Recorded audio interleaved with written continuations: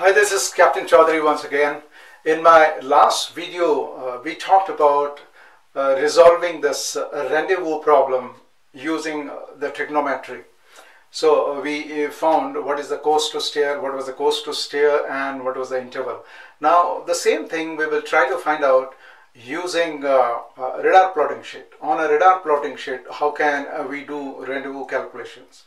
Let us say if there is a similar problem, say for example, a target which is disabled is going on a course of 0.48 degrees into 6 knots, and own speed can be 18 knots. A bearing of the target is 320 degrees and distance 215 miles. So it is like if you want to understand in the rough, say this is the target and it is bearing 320 degrees going on a course of 0.48, which would be something like this, and this is the meridian for me, and probably I would catch up this course so that we meet at this rendezvous point. Considering this problem philosophically, the target is going on a certain course and speed. I have to follow a certain course, and I have a speed of 18 knots. Now we are going to meet at a point that's called rendezvous point, or that is a point the two ships on their steady course and speeds are going to meet. In the language of ROR, this would be called collision. So we are going to deal with this problem using radar plotting sheet following the principle of collision. So if the bearing of a target is steady, the bearing does not change, that means the target is going to collide. This is what is the principle we follow in collision regulations, and that is the principle of systematic plotting of the bearing of a target. So what we will do is we will try to plot a half an hour movement of the target before the collision. That means we are going to make an OAW triangle for half an hour, right? And we start plotting by saying that of the triangle OAW, A is at the center of PPI. So let us assume that this is the radius. I'll try to maintain a scale as much as possible. Let us say this is a PPI and range scale is 12 miles, right? The radius is 12 miles. Now, what I said is I'm going to consider the center as A of the OAW triangle, and I am going to assume that there is going to be collision, and because there is going to be collision, the relative bearing or the bearing of the target is not going to change. That means the bearing of the target, which was 320, this is 360. The bearing of the target, which was 320 degrees, is going to remain constant. That means the target is going to approach on this line. That means the approach line of the target, that is the relative approach of the target, which is called OA. We don't know where the O is going to be. O is going to be somewhere on this line. We are trying to make a triangle of half an hour. The sides which are associated with A are OA and WA, that is WA. WA is the target course and speed. W to A represents the target course and speed, not A to W. So we will call it WA. W to A, the target course and speed. The target is moving at 6 knots, and we have decided to make the triangle for half an hour. So let me find out where is 48. 48 is going to be something like this, 48 degrees. Now how should I put O? Where should I put O so that from O to A is 0.48, that is the target course. So I think I should put the W somewhere here, and the distance that is traveled is 3 miles in half an hour.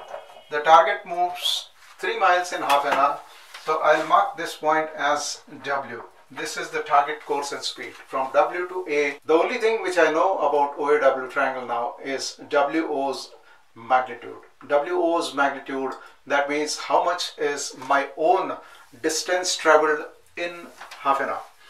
I'm making a half an hour triangle.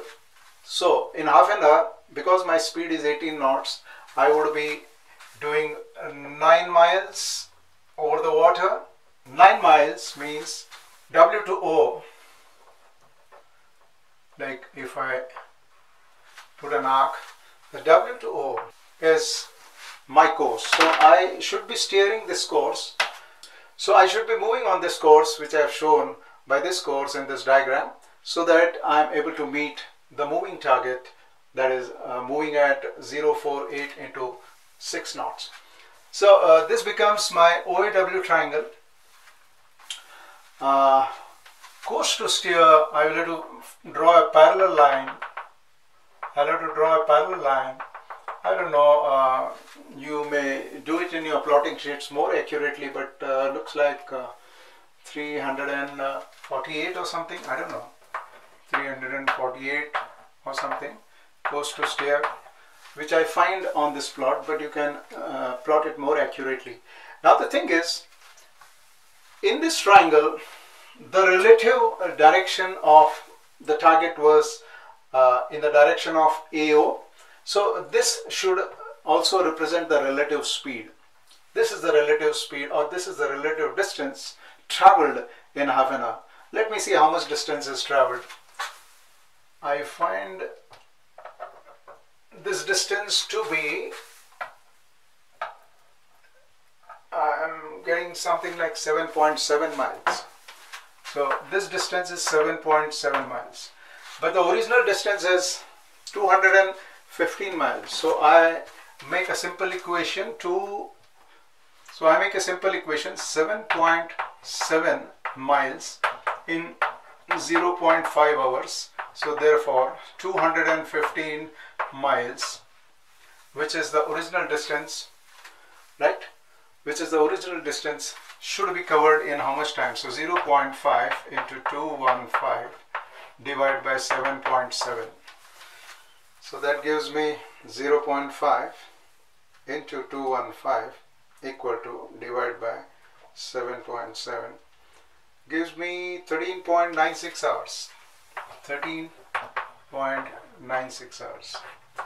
So this is how, using the radar plotting, we can find out the course to steer, as well as we can find out the interval in which we will meet the target. In my previous video, I had said that if same current applies or same current prevails at the target position as well as zone position, that means the average drift for both is same, then this interval, that is 13.96 hours, and this course to steer will hold good.